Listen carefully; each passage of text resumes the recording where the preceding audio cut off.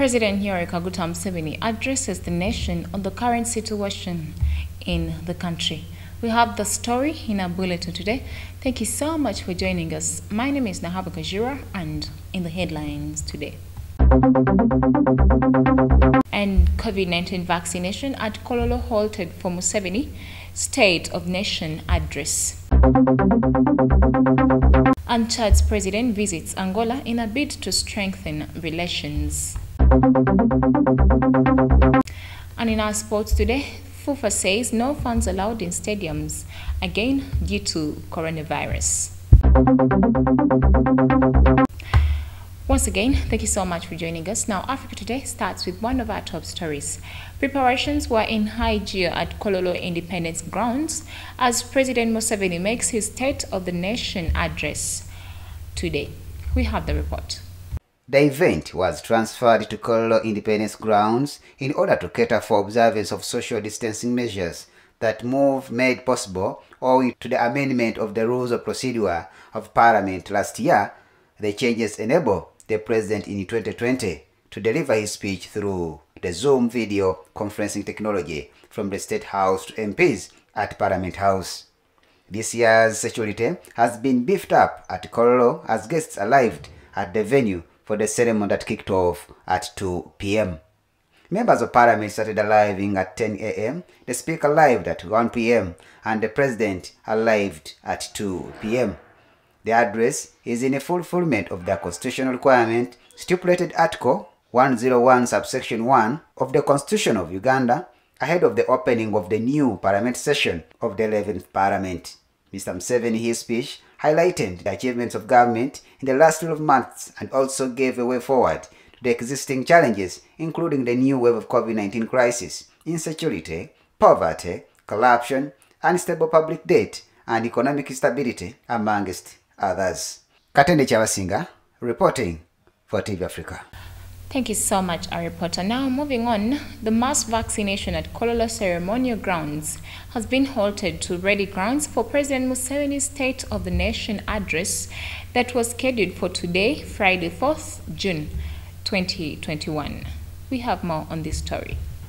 In a tweet, the Minister of Health spokesperson Emmanuel Ainebiona said that the Kololo ceremonial grounds, which have served as a mass vaccination center this week, will now have to be readied to receive the President for the State of the Nation address. According to Ainebiona, the Health Ministry will announce the next steps accordingly and when the exercise will resume. The well-attended mass vaccination exercise at Kololo initially commenced on Monday this week, and thousands have so far benefited from it. According to Ainebiona, a total of 6,851 people were vaccinated on Wednesday. 6,143 people of these were receiving their first dose, while 708 were getting their second and last dose. The State of the Nation address, also known as the opening of Parliament, resumes one of the most important annual events in the parliamentary calendar, where the President delivers a speech focusing on the plans of the government for the next years. Well, thank you so much, our reporter. Now let's go for a quick break. We shall come back with more news.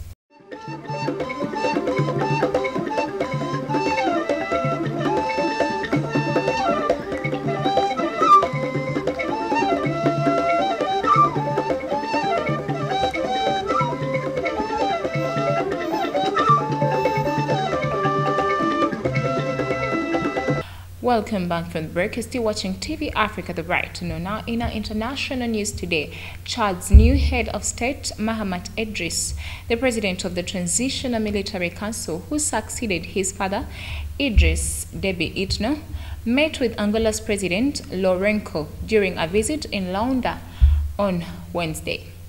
We have more on this story. Chad has requested Angola to help it gain its stability, even as the government is shaken by the recent insecurity elements. Chad's political and security situation has been dwindling following the death of the re-elected president Idris Deby Itno in April. Angola currently leads the International Conference on the Great Lakes region, a security organization that brings together the heads of state of the region. Chad is not a member and was invited earlier this year by Angola to a summit of the organization. In addition, Relations between the two countries have been strengthened in areas such as oil, energy, transport, finance, and agriculture. As part of the $100 million debt settlement agreement between the two countries, Angola is expected to obtain 75,000 head of cattle from Chad over a 5-year period. Thank you so much, our reporter. Now, more of our international news today. President Abdelmajid, together with his Army Chief of Staff, said Chenguiha visited the Polisario Front leader Brahim Ghali at a military hospital in Algiers following his return to Algeria after 6 weeks of medical treatment in Spain. We have more. Algerian President Abdelmajid Tebboune described the visit as his duty and reaffirmed his support for Ghali's cause of liberating Western Sahara. The Algerian president also thanked Spain for welcoming Ghali and for the delicate care he had received. Algeria is the main supporter of the Polisario Front, which has for decades fought Morocco for the independence of Western Sahara, a desert region bigger than Britain, which was a Spanish colony until 1975. Ghali's imminent departure had been announced late on Tuesday by Spain's foreign ministry, who had informed their Moroccan counterparts without saying where he was going. Ghali has headed the Polisario Front since 2016 and is the president of the Sahrawi Democratic Arab Republic, a self-declared state in an almost landlocked area flanking Mauritania's border. Rabat has offered Western Sahara autonomy but insists that the territory, which is rich in phosphates and offshore fishing, is part of the Moroccan kingdom. Well, thank you so much, our reporter. Now, moving on, Algerian President Abdelmajid has said that France should now fully recognize the colonial crimes it committed in his country, where tribes were decimated and land from Algerians was given to colonial white settlers. We have more.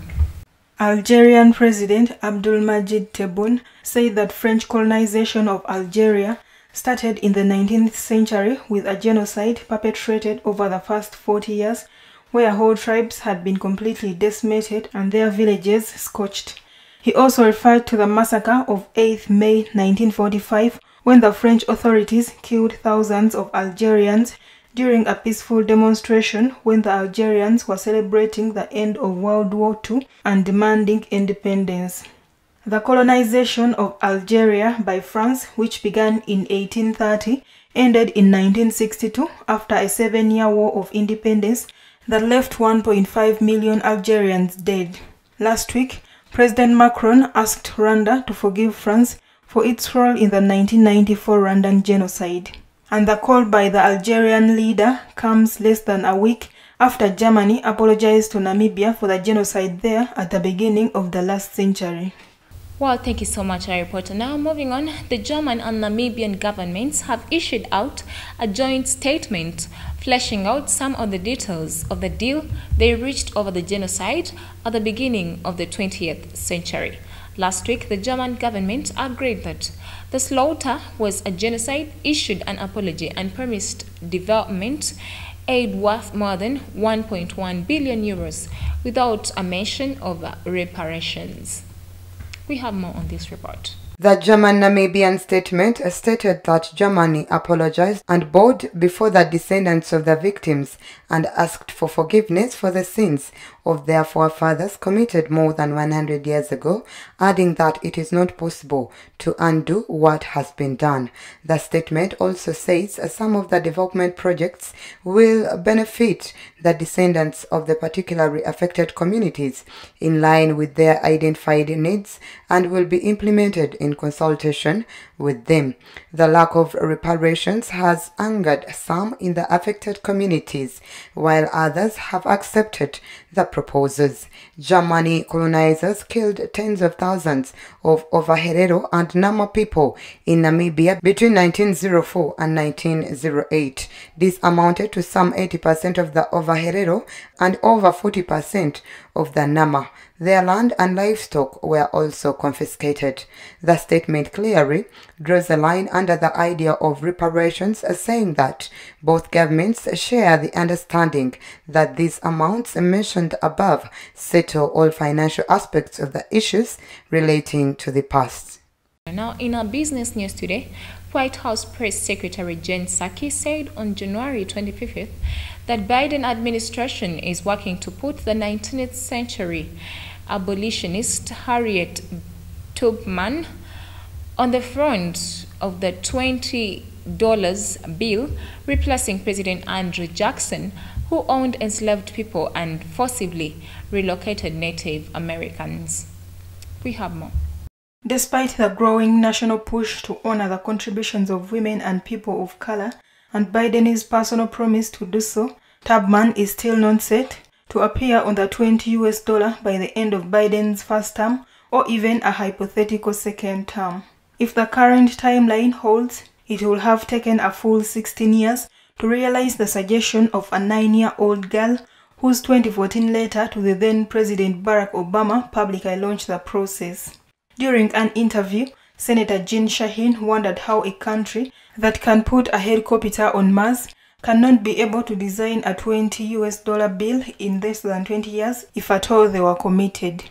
The Tubman battle has become a case study in the difficulty of marshalling the bureaucratic machinery of government, according to activists who have been working for years to change America's paper money to reflect what they say are its current values. The delay is notable in part because Biden relied on a coalition of women and black voters to win the White House and promised to mobilize every element of government to promote gender and racial equity.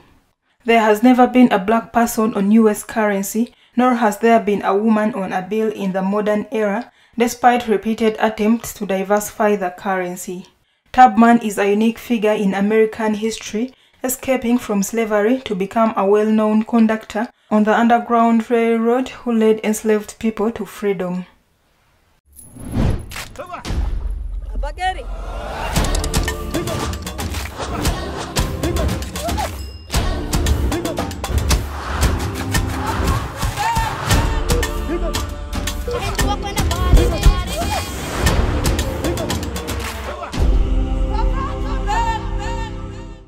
Thank you so much, our reporter. Now, away from business, in Africa Today Health, President Yoweri Kaguta Museveni and the First Lady Janet got their second jabs of the coronavirus vaccine from Nakasero State Lodge on Thursday afternoon. We have the report. The President and First Lady, who by taking the second jabs completed the recommended dose to minimize effects of the deadly virus, urged Ugandans to emulate them and get vaccinated.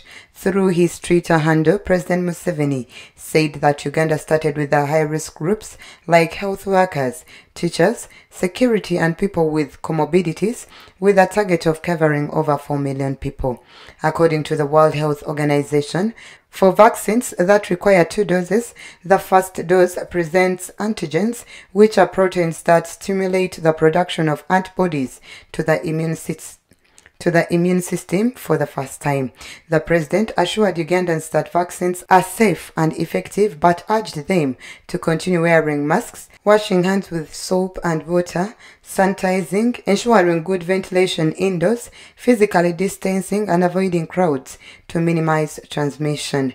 The development comes at a time when COVID cases have continued to surge as Uganda battles with the second wave of the deadly virus.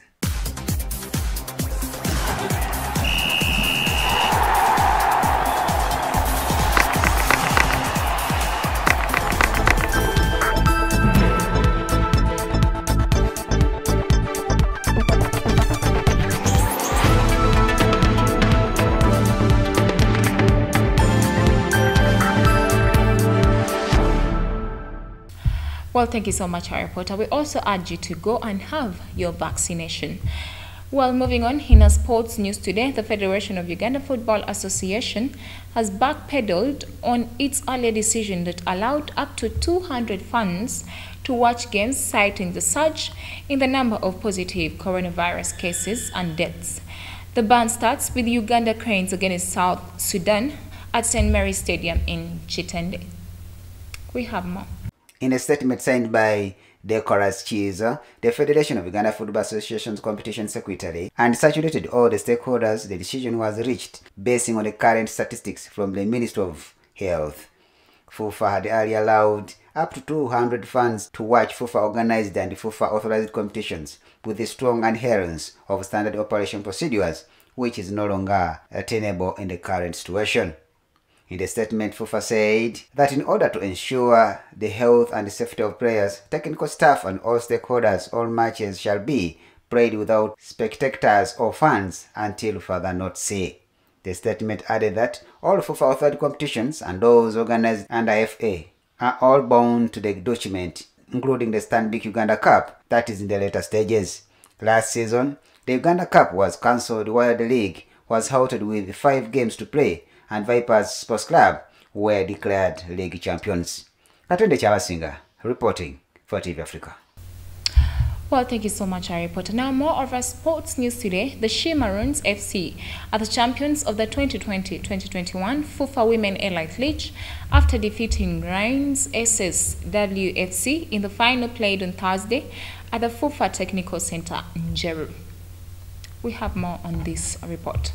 In a closely contested affair, striker Millicent Namwembe scored all important goals to guide the Sentries to success. The lateral forward struck home in the 75th minute, capitalizing from a rebound after goalkeeper Eresina Jemba saved initially.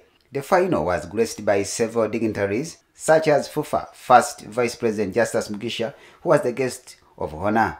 The others included FUFA Executive Committee members Isa Magola and Chris Kalibala, plus Women Football Associate Chairperson Margaret Kowinji. She Maroons showed class throughout the tournament, winning all the 6 games played, including the final. For winning league title, She Maroons earned a cash prizing of 8 million shillings, while the runners-up, Rhines SS Women Football Club, got 5 million Ugandan shillings. In the third place playoffs, Unyalugulu Girls overcome Wakiso Hills, winning the game 2-1. Wakiso Hills got their consolation through Sal and Namatovu. Namwembe finished the tournament as the top scorer, while her teammate Joan Nagai was named the most valuable player. Talking about this trophy, when we came here, we came here determined. And our target was to qualify to the Super League. And we had to win every game. Every game for us was a final. We prepared very early, very well, starting from November last year, when they handed the team for me. When we came here, we had to win every game. Every game was a final, as I said. But that was not enough. We had to qualify to the Super League. That was the target. We set the target, and we achieved it. The trophy is just a bonus. So we took the trophy, and I'm very, very happy. I'm very happy. Yeah, in your own opinion? Of all the organization that we had, the planning, the management, the funds, the encouragement from other coaches. Then when we came here, the organization that was here, the hospitality, it gave us a different spirit, It magnified, put the fire in us. So we had to push on. When we came here, we had to magnify the fire in us, and that pushed us out. And having a kisinzo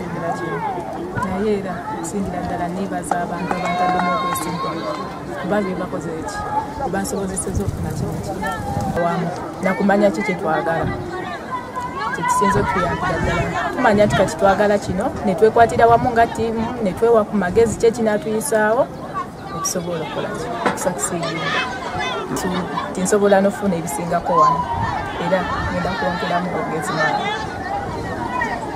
Elisena Jemba of Rhines SS Women Football Club took the goalkeeper of the tournament, while Katakashi were awarded with the Fair Play Gang. Katende Chabasinga reporting for TV Africa. Well, thank you so much, our reporter. Now, before we end the bulletin, let's have a recap of our top stories. And COVID-19 vaccination at Kololo halted for Museveni State of Nation address. And Chad's president visits Angola in a bid to strengthen relations. And in our sports today, FUFA says no fans allowed in stadiums, again due to coronavirus. Well, thank you so much for watching with us. For more we started from, don't forget to subscribe to our YouTube channel. We shall keep updating you. It is TV Africa, the right to know. This is Africa, and that was the news.